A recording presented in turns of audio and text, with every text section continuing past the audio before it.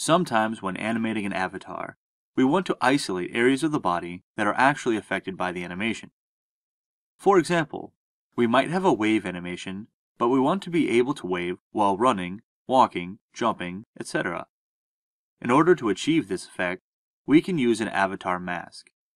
In this way, we can restrict the effect of this animation to be purely based on the arm of the avatar. Avatar masks can be created and used in two distinct ways, but the overall effect of the mask is the same. Avatar masks can first be created on a per animation basis. For this method, go to the Animations tab of the Model Importer by selecting a model in the Project panel and clicking on the Animations tab.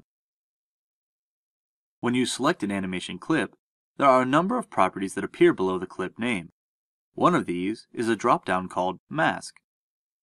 Here you can create a mask that is unique to the specific animation you are editing. The other method for creating an avatar mask is to create it as an asset in your project panel by right-clicking and selecting Create Avatar Mask. Once it is created, it can then be applied to the layers of an animator controller using the animator window. Creating and applying a mask this way will affect all animations on an animator layer. For more information on animator layers, see the lesson linked below. An avatar mask has two parts, humanoid and transform. The humanoid dropdown has a diagram of a humanoid facing you from the screen. This means that the diagram's left hand is on the right side. By clicking on each section, you can toggle its color between red and green. You can also click outside the diagram to toggle between all red and all green. The color indicates which parts of a humanoid avatar will be animated when using this mask. Green indicates that the body part will be used, and red indicates that it will not be used. For our wave animation, we have all but the right arm deselected. This means that only the right arm will be affected by the animation. The second part is the transform mask. Transform masks are used for generically rigged models and humanoid rigged models with extra bones.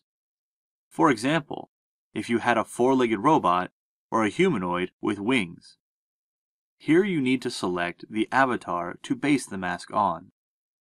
This is done using the Circle Select button. When an avatar has been selected and imported, a full list of all of the transforms for that avatar appear. From this, you can select or deselect which transforms should be affected by the animation. If a transform is checked, then it will be part of the mask and will move when animated. For example, imagine we have a humanoid avatar with a tail. In the base layer of the animator state machine, the character has its locomotion managed. On subsequent layers, other animations, such as attacking, are handled. It might be a good idea for these subsequent layers to have a transform mask where the tail bones are unchecked. This means that the tail is not affected by animations on those layers and will still be moved by animations playing on the base layer.